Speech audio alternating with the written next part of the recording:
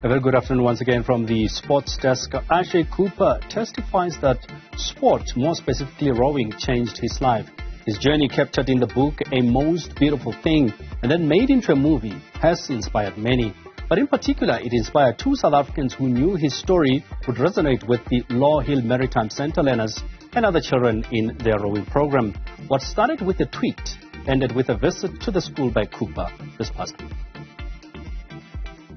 In the late 90s, the west side of Chicago was not a good place to grow up. It was like a war zone. This is a documentary film based on the life-changing experience that rowing had on Arshay Cooper's life. It chronicles the first African-American high school rowing team in that country, made up of young men, many of whom were in rival gangs from the west side of Chicago, all coming together to row in the same boats. I grew up in Chicago. A very violent neighborhood. My mother was on drugs. I've never said the word dad a day in my life. My brothers were gangsters. And I grew up very poor, not having much to eat, not much food. And, I lost a lot of friends. I heard gunshots when I slept. I skipped over pools of blood. We have seen what some soldiers have seen in war, but before we was 14 years old. And because of that, it was hard to learn. It was hard to even operate day to day because of that kind of violence.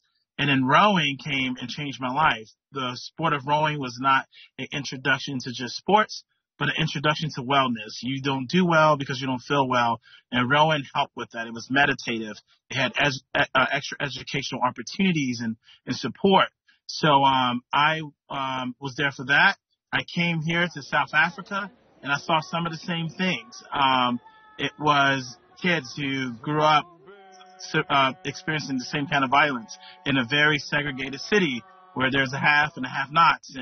And so being able to be in that movie theater and see those kids that were from communities like mine, and I see people that was not, and then to be able to kind of address those issues and talk about how rowing and higher education and learning how to swim and people giving their time, talent, and treasure to give these kids an opportunity, it was a magical response. Everyone was so into it. Kids were crying. Every kid was going up to me saying, that was my life. Thank you for giving me hope. And it was just special. I felt like I was at home. It's a story that resonated with a number of South African students at the Lawhill Maritime Centre at Simonstown School.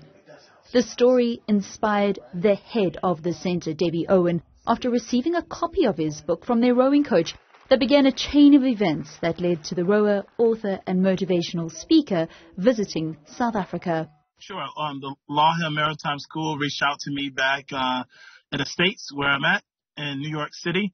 And, they asked me, can I come take a visit? They have a rowing program that can use my expertise, and I came here, and I'm telling you, it's been a powerful moment going from school and class to class and getting young people from underrepresented communities, from under-resourced communities on the water to learn how to row and to tell their stories and hear their stories and tell my story. It's been a powerful time. The centre's rowing program, run by the Cape Coastal Rowing Club, began in 2015, and it was started to provide practical skills, knowledge, and to experience the ocean firsthand. They now have more capacity to grow the love for the sports, but Cooper says he wants to do more. I want to go back home and talk to my foundation and give University of Western Cape rowing machines, and we already have given many rowing machines to Lawhill Maritime. And what they are experiencing here in South Africa is the same thing that kids of color are experiencing in Chicago, and that's the equity issue in the sport.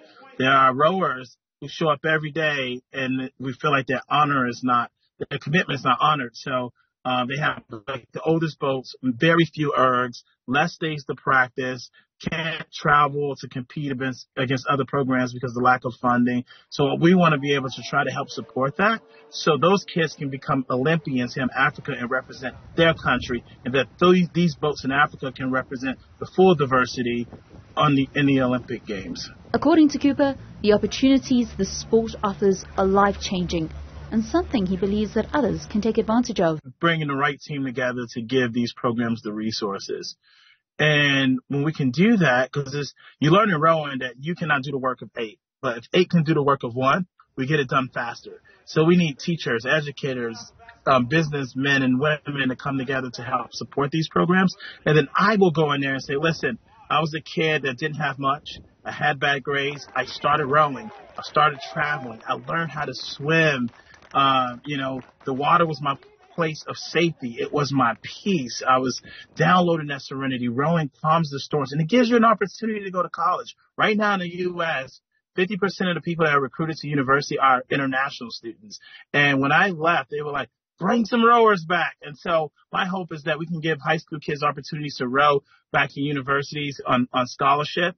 And so, it's not only telling kids that this sport will help with their mind, their body, and their souls, but also can give them opportunities to go to the States and then come back and represent their country in the Olympics. Thank you all. Thank you. For Newzroom Afrika on Channel 405, I'm Vaylen Kirtley. We love you, Cooper! We love you, Cooper! We love you, Haiti! We love you, Haiti!